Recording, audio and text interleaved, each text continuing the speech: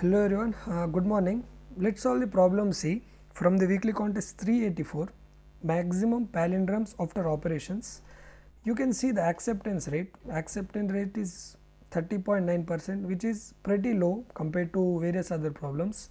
And this problem is a really good one where you will learn the logic building and you will learn how to handle the edge scenarios. Now, without wasting any further time, let's understand the problem. So, I will try my best to explain you this problem in the best possible way. So, please watch the video till the end. Now, you are given a 0 indexed string array words having length n containing 0 indexed strings. Okay. You are allowed to perform the following operations any number of times. To perform operation any number of times, and is saying that choose the integer ij xy such that my I is an index ranging from 0 to n. You can choose the any index, and x is something which is my word length and j length. X is something which in that word I can take any characters in any range from 0 to n. I can take any 2 characters and swap the characters return an integer denoting the maximum number of palindrome words can contain after performing some operations. To return the maximum number of palindrome words you can form after performing these operations. Now, if you see, he had made clear that you can swap any characters. He is saying that if you are having A, B, C, D, E, F, G, you can swap any characters from A, B, C to D, E, F, G, and he is given that flexibility to swap, but he did not give the flexibility to insert or delete. This length should be fixed. This A, B, C and D, E, F, G, the length should be fixed, but I can swap the characters. So, main important thing is he has given flexibility to swap the things, but not a flexibility to insert or remove. If he had given that flexibility, this problem is an easy problem, I can say. Very easy problem if he has given that flexibility. Think about that. Think about if he has given insertion and deletions can happen, and I can do anything whatever I want. How many palindromes you can form? You can comment it down. You can comment it down your approach. Now, let's see this question. Now, you are given this A, B, B, B, A.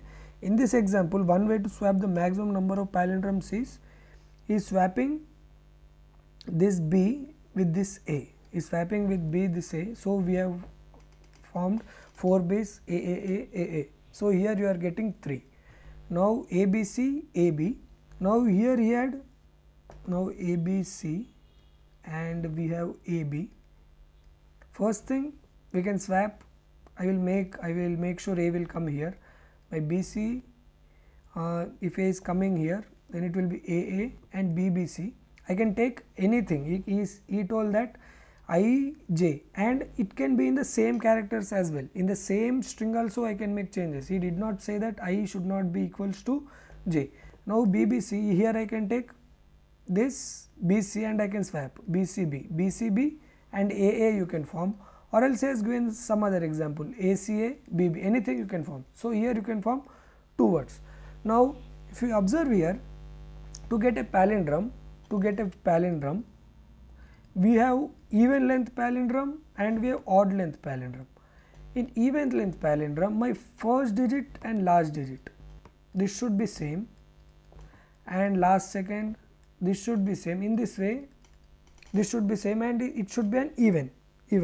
So, even means we need to consider pairs. Okay, I will try to think about pairs. If it is odd, let's say this is my x and this is my x, this is my y and this is my y, and we have odd which is situated here, which is z. So, here we can form these pairs, and I will say okay, 1 is my odd. So, okay, odd. Here also I can make pairs, and I will satisfy this odd. Okay. After saying this, so let's see, can we do anything regarding the pairing part? You can think about that. So, how many pairs you can form? Okay, let's say V has that flexibility that any element can be swapped, but there is no flexibility to decrease or increase the size of the word. Okay. So, first thing first, I will calculate the all pairs. Total number of pairs. So, after calculating the pairs, and I will calculate the odd length as well. Then I will iterate to the every word, then I will iterate to the every word, then I will check in every word if it is my even, if it is my even length word, so directly I will decrease pairs is equals to pairs minus even length, 2 pairs minus even length divided by 2. If I do that, I am decreasing my pairs. And if it is an odd, then this odd frequency will get decreased, okay. If my odds are done but still there is an odd left, so can we use even? Yes. Yes. From pairs I will decrease one pair and I will use, if it is like A, here we have 2 pairs, one pair will be decreased, this AA will get closed, we have AA. So one A will be used for odd and another one A will be used by that string which I am calculating, and this another A will be added to the odd frequency, okay. These are the things. I think you have got how to approach this problem. Let's see the coding part for better understanding and how exactly we thought. So this is the pairs we thought in the beginning, then we have came down and we have breaking it down. Now let's see. First we are inserting all the sizes, because my size I can't change the size, so all the sizes are fixed, so we are inserting all the sizes into T. Then we are calculating the each frequency from A to Z. From A to Z I will calculating the frequency of every character. After calculating that, SZ is my size and these are my pairs. Pair is equals to pairs plus SZ, and if it is an odd, so I am using an odd frequency and incrementing the odd values. Okay, we got that. Now if you see this, if you are saying this string, A has occurred thrice, G occurred once, B occurred once, H once and C once, right? Now if you see here, so I will try to, you can form the small array very quickly, right? You can form the small array very quickly, and if your large array is failing, then it will fail. But my small array, I will try to build from the small to big. Now if you see this example, AAGHA, now we have pairs, pair as number of pairs are 1, because AA is the only pair and all others are odd frequencies. Now if you see here, this is my length, 5, and if you see here 5 minus 2, 3, so we required 3 more, 5 is odd, so I will use one character for the odd frequency, so it will become 4. Then 4 minus 2, we still left with the two characters, and 2 characters can't be formed,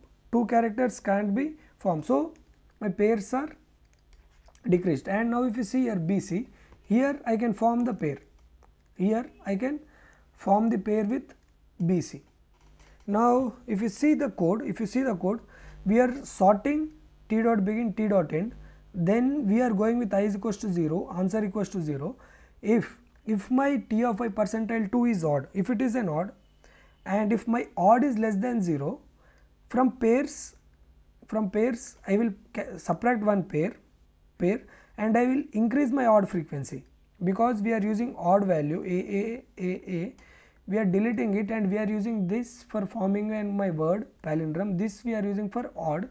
Then T of I is equals to T of I minus 1, and if my odds are there, odd is decreasing and it is minus 1, and if my T of I equals to 0, and we are incrementing the answer and we are incrementing the I value and we are saying continue, that means we are calculated the length with size 1.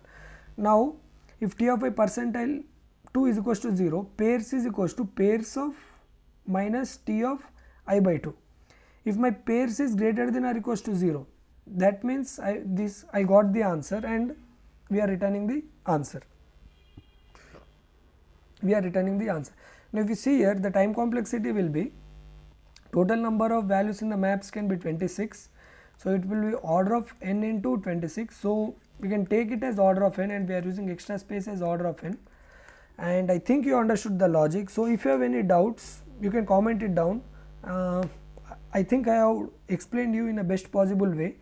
So if you are new to the channel, please do subscribe and please do like, and I have created a WhatsApp community where we will discuss the various problems, so you can join that. So I will see you in the next video. Till then, bye bye.